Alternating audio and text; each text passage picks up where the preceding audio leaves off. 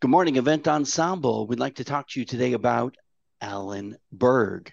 You probably know Alan because he's famous, infamous. He does all of the wedding MBA, all of the DJ. He does speaking and he does training. He's a business coach. He's a website designer, pardon me, not a designer, but a critiquer of your website. We're going to be talking about websites today in Ensemble, but I want to talk to you today about Alan. If you are not currently listening to, cataloging, and keeping on file content from his free, I'll say that twice, free podcasts, you are totally missing out.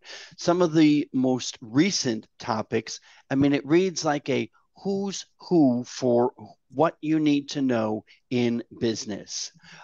His most recent, as of today, is if it was easy, everyone would be doing it. And I can't think of a truer statement. If it was easy, everyone would, in fact, be doing it. And as you know, they're not. I can't tell you how many times when I'm teaching DJs, they say things like, well, man, I don't want to work that hard.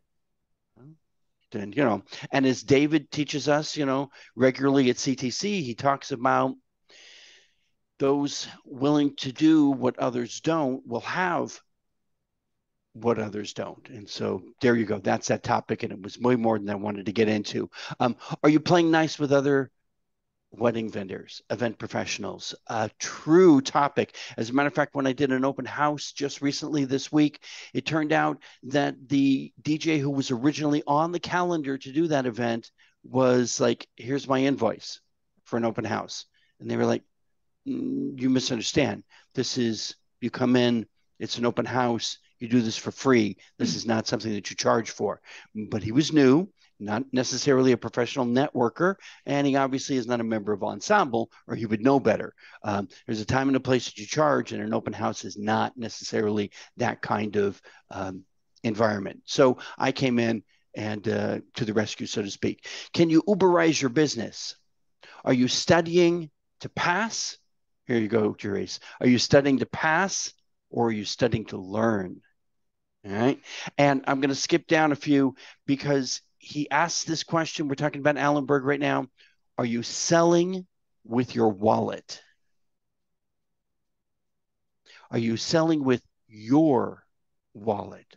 Or are you selling with your client's wallet in mind?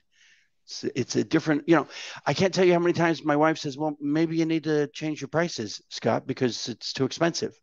Well, yeah, maybe I can't afford me, but I'm not selling to me. I'm selling to an audience that look at Keith. See, Keith is nodding his head, and so is Drax. Thank you for joining us, gentlemen. So the reason I mentioned Alan Berg this morning is because he is coming to Phoenix in February. I am going to post details and would like to know if there's an interest for Event Ensemble members to participate in one of his lunch and learns or a variety of other training options that he offers when he comes to Phoenix in February 23. And that's my pitch for Alan. Thanks for listening.